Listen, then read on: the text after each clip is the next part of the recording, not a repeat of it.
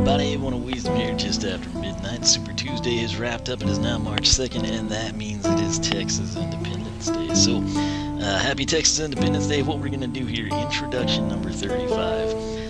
I am hoping to get this cranked out and then move on with the blind playthrough, just simply for the fact I really want to get back on that. But we've had a lot of stuff happen to us. We've had a lot of inundation of new characters. The Land Race Action Pack, our Spring Edition Skylanders, the Power of Blue Skylanders, and this past weekend I was finally able to track down Bash Roller Brawl. Roller Brawl, if you did not know, one of my favorite characters from Skylanders Swap Force. Actually, I really like the custom Skylander. I did it for Heartbreaker Roller Brawl. So, Swap Force, of course, was Vicarious Visions and Trap Team. She was not brought back. And here we have another Vicarious Visions produced game in SuperChargers, and luckily we got Roller Brawl. I thought they would have brought back Starstrike. They seemed pretty enamored with her, but I'm stoked they brought back Roller Brawl. Now, her signature vehicle is the Tomb Buggy. We were able to pick it up and on sale at $9.99 for both the figure and vehicle, which realistically that's not a bad price for them, you know. But we won't focus too much on that. What I do want to say, though, if you're still looking for her like I am, or was for the longest time, both Roller Brawl and the Tomb Buggy have chase variants. These aren't, you know, like our Power Blues or our Spring Editions that are Alt Deco in-game variants. These are the good old-fashioned OMG, it's Silver Boomer type of a thing. So a lot of people seem to be having luck finding her.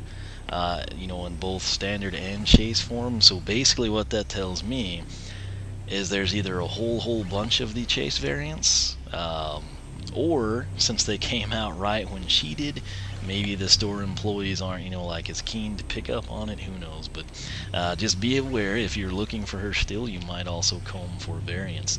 That said, let's go ahead and get Bash Roller Brawl onto the portal for the very first time. She's not even out of her packaging yet, so we will unbox her very soon. But let's roll!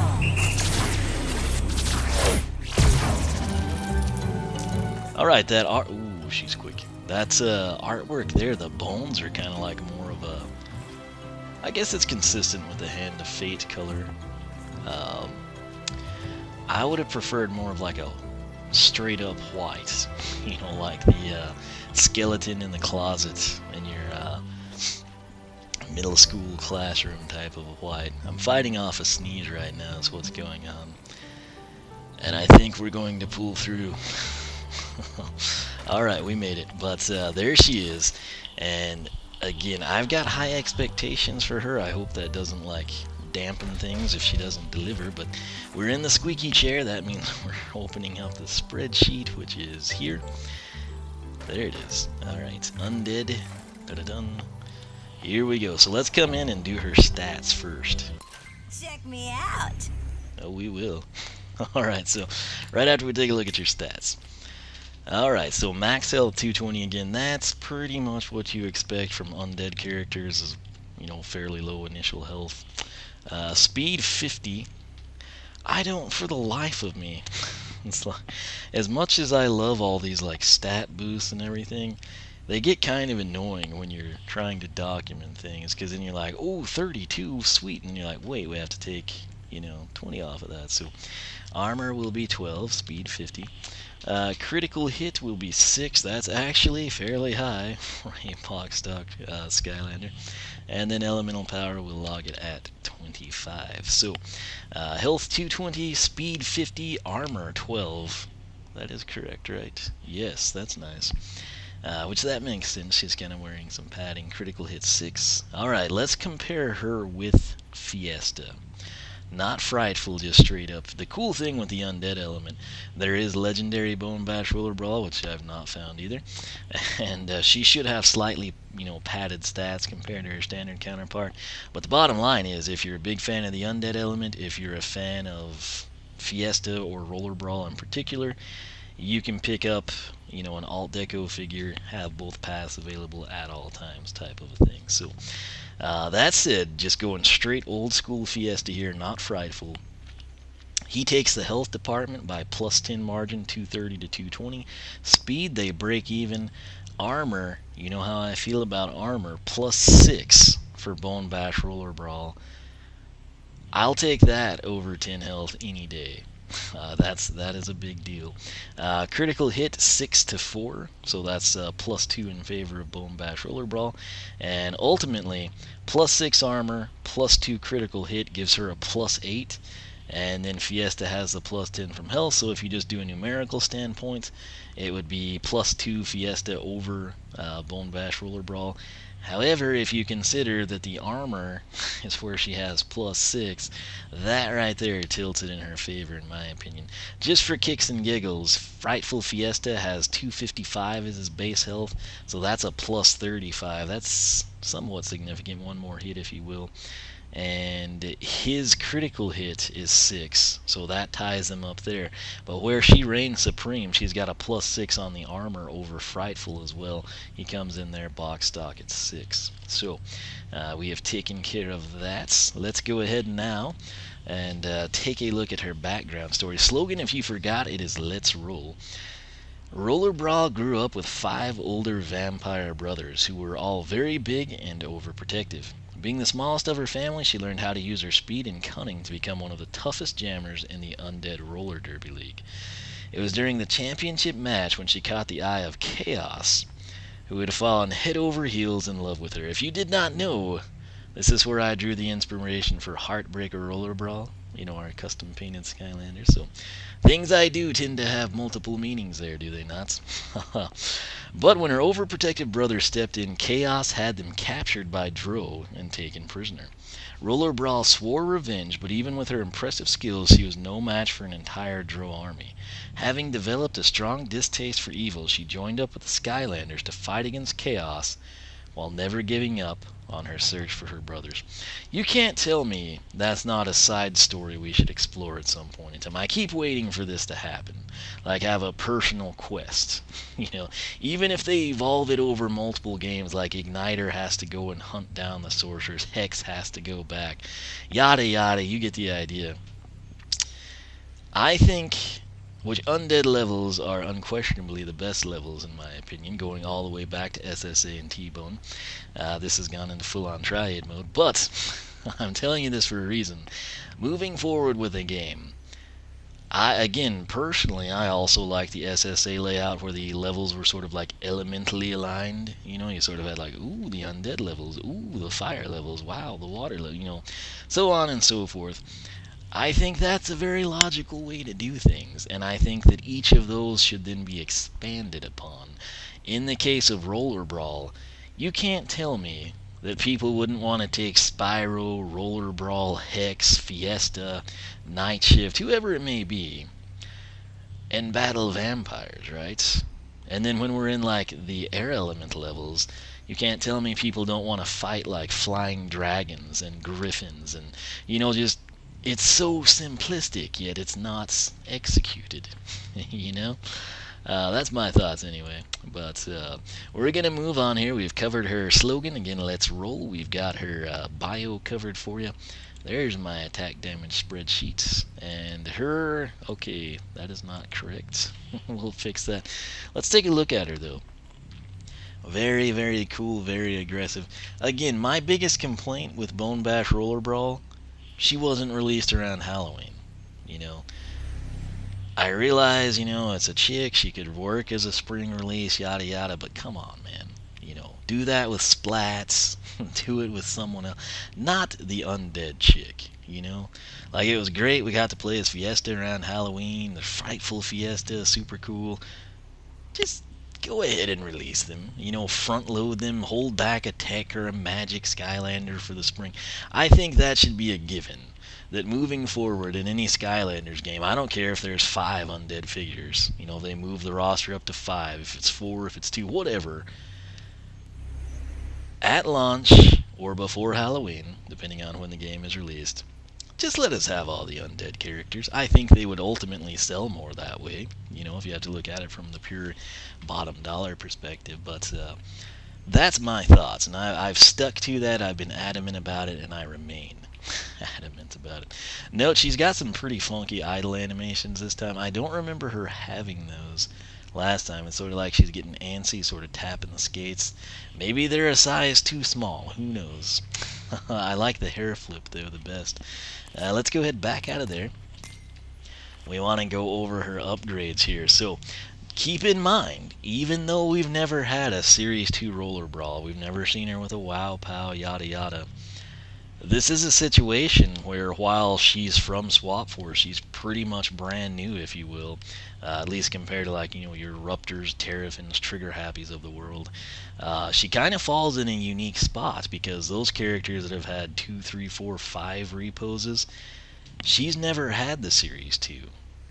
And so instead of coming in and having the exact same moveset plus a Wow Pow like you're kind of accustomed to, she also got the SuperCharger treatment, which is totally new and reimagined upgrades. So this is kind of a big deal. It should be interesting. But up first is Derby Duke. Press X to slash nearby enemies with your Fang Blades. After that, our secondary attack is Fangarang. This is going to be a win. Oh yes.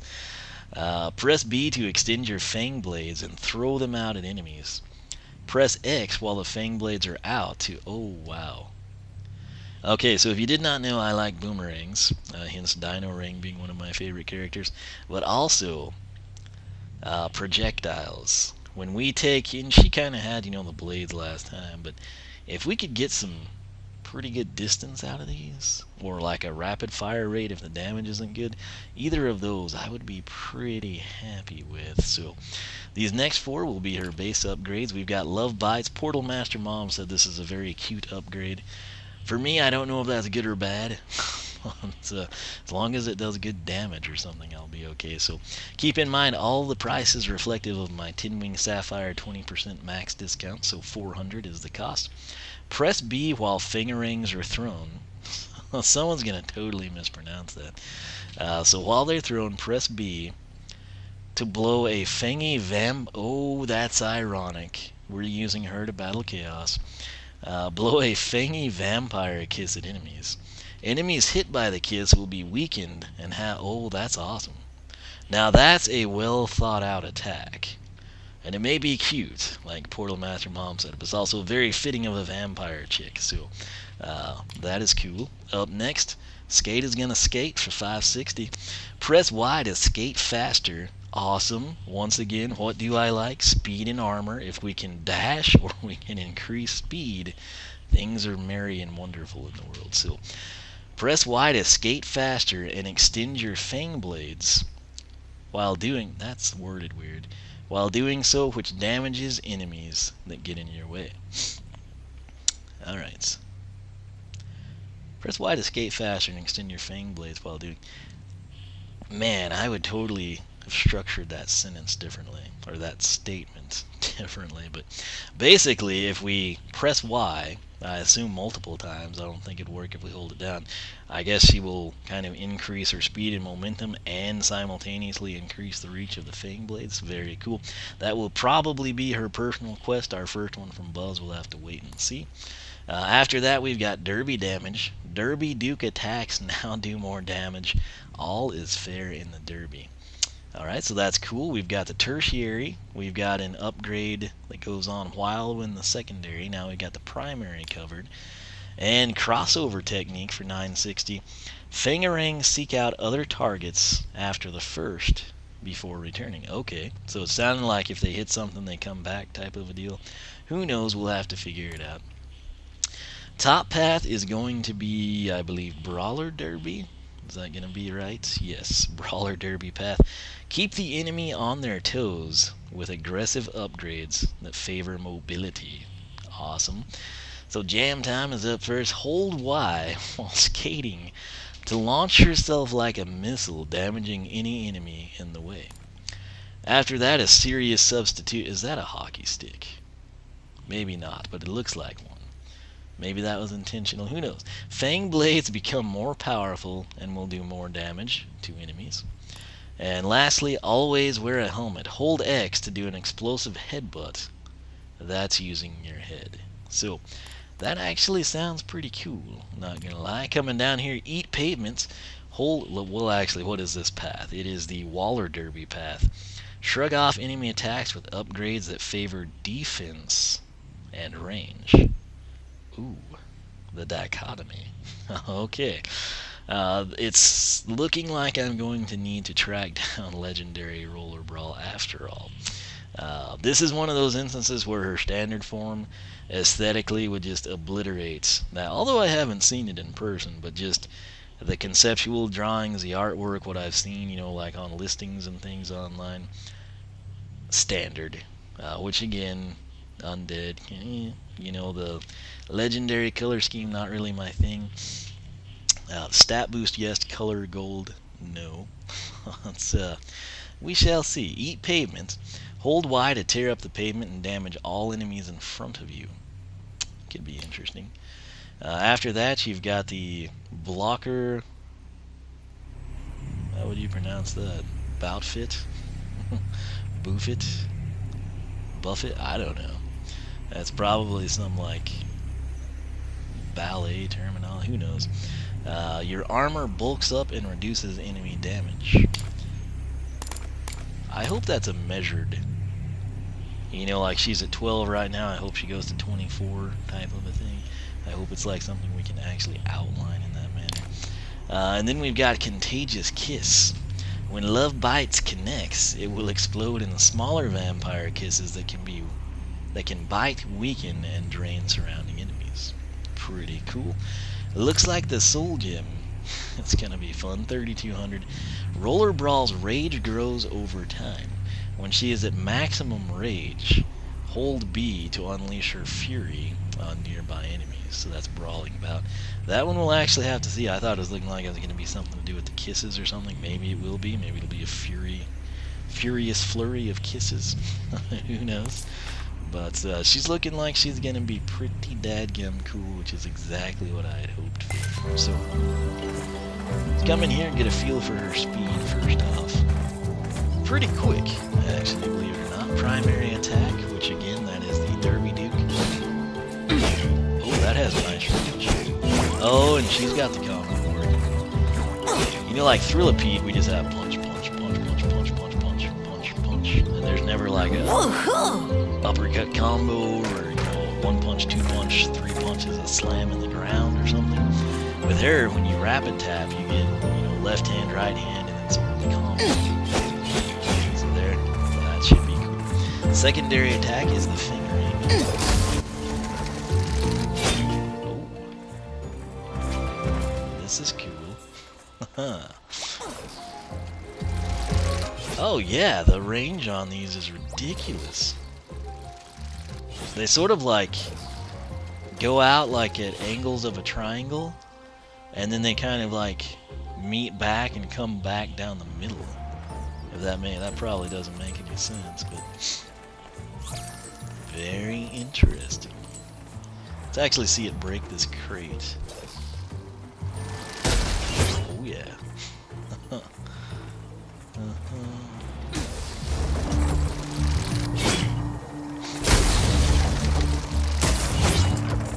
Okay, I could get used to this.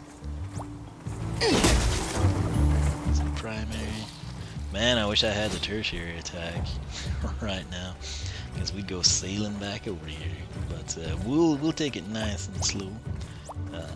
Make our way back to assess the damage as we go. Let's check out her. Okay, kind of like a mid-90s rollerblade commercial. We're going down to the skating rink that doesn't exist in our town type of a thing. People that grew up in the 90s probably know what I'm talking about. There's like the kid and he's grinding a rail and he jumps and does this fancy trick, and then you and your friends try it and they face plant and you know, strange things. But primary attack here, 20, nice, 20 to 30, and then let's see if we get combo damage. Ooh. Or is that a standard 30? Yeah, so the combo should be 30 to 45. Let's see if we can see a 45 ever. Possibly, maybe. So essentially 20 to 30, and when you see 30 fired off without the critical, that's how I know that there should be a 45. Even if it is extremely unlikely with this critical hit multiplier. We're just gonna log it. It should happen eventually. So 20, 1, 2, 1, 2, 3, 1, 2 equal 22, not 20L, 20 to 33 equals 30 to 45, and then her secondary attack, let's take a look at it. Oh, what? that didn't hit? Okay, so 30, and we should get a 45. Somewhat of an annoyance. I'm not sure what they're doing. Oh, come on. Okay, well, we know that the boomerangs are going to be 30 to 45. Boomerangs, 30 to 45. And then we can punch right with the primary attack. Oh yeah, she's kicking too, isn't she? I think she is. Oh yeah, she'll wreck people. There was a 45, did you see it? What a glorious sight. Oh man, I didn't think we'd ever have that actually show up. Okay, so then we'll just do punches. 30, so that's actually pretty cool. Why she does 20 to 30 with her fang blades and the bare fist punch, I don't know. But hey, that's actually very nice additional damage, which is what we care about the most. So we're gonna make our way over here, not Octopus, and we are going to unleash a Greeble. We'll take this guy out. Alright, time to see what you're made of. Take out. Did you see the 45? I did. I had to retreat or we were going to knock him out of the arena, and that would be fun. Okay, so the 45 is actually showing up now. That was once again all primary. Now we're going to go all secondary if possible. Which it's kind of going straight. Oh, hey, they're hitting him multiple times. Okay, so that was straight secondary. And now what we'll do is we will throw the boomerangs, and while they're hopefully flying around and hitting, I will also unleash our, just open fist punches. And kicks. Whoops, let's let him come back. Alright, so I'm just going to chuck these over here. She's got a nice ooh, yeah. We still don't have boomerangs. Okay, they're back. So check this out. No, go away. Uppercut, wow. She's an awesome Skylander, I have to say. Let's see now, we need to check and make sure we have like a don't have a jump attack. So we're gonna jump and press X. Oh, no way. I bet a lot of people don't even know this is a thing. Okay, that's gotta do some damage. Right? Oh yeah, 20 to 32 times. Sweet. Oh, that's great. That is so great. And that is with the primary attack, keep in mind. So, let me put that, I guess, on the primary. So,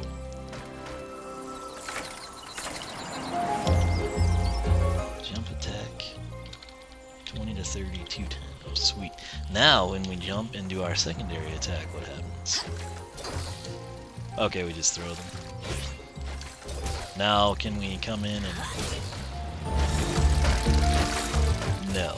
Whenever you've thrown the boomerangs, fangerangs I should say, she's not going to actually, I think, be able to do any damage from a jump with the secondary attack button being pressed. It looks cool, it looks like she's grinding a rail, but it does not do damage. So, that said, that is about all we need to do here for Bash Roller Brawl and her first quest. Not first quest, but her introduction. So, getting ahead of myself, I am very shortly going to talk to Buzz and get her quest underway, so that should be pretty fun. So should her Supercharged challenge be. Again, if you're wanting to see the Toon Buggy, we will introduce it when we do her second quest. That format's kind of turned out to work quite well, and we'll log its attack damage, all that good stuff in the video. But right now, I think I'm actually going to move on. I think we were going to go to what, like some demo derby, which is why I was really excited that I had found Roller Brawl. It sounded like a good level for her. So I might actually record her Quest 1 introduction and then kind of move on into that. But basically where we left off, we need to go save Glumshanks and that Pandergast guy. This is like, you can win him, you know, type of a thing. So anyway, you think, is anyone charging him rent or like a setup fee? Because you would think that would sort of offset, right? But anyway, we will go try to rescue Glumshanks, and we now have Power Blues, Double Dare Trigger Happy from the Landrace Action Pack, the Spring Editions, and the Lady of the Hour, Bash Roller Brawl, to help us out there. So stay tuned for that. Thanks for watching. I hope you enjoyed the video. Hope you learned a little something. If so, leave a like, leave a comment. Let me know your thoughts on Bash Roller Brawl. Is she a must-own for you? Does she just seem like a meh Skylander? Are you stoked because there's standard and legendary forms? If so, which one do you prefer and why? Whatever you want to talk about, feel free to discuss it in the comments section. You can follow me on Twitch, follow me on Twitter, like me on Facebook, circle me on Google+, whichever you prefer. Check out the Skylander Club forum at SkylanderClub.com. Sign up, we'd love to have you. Similarly, you can check out my personal site, oneofwisdom.com. But for myself and the fiendishly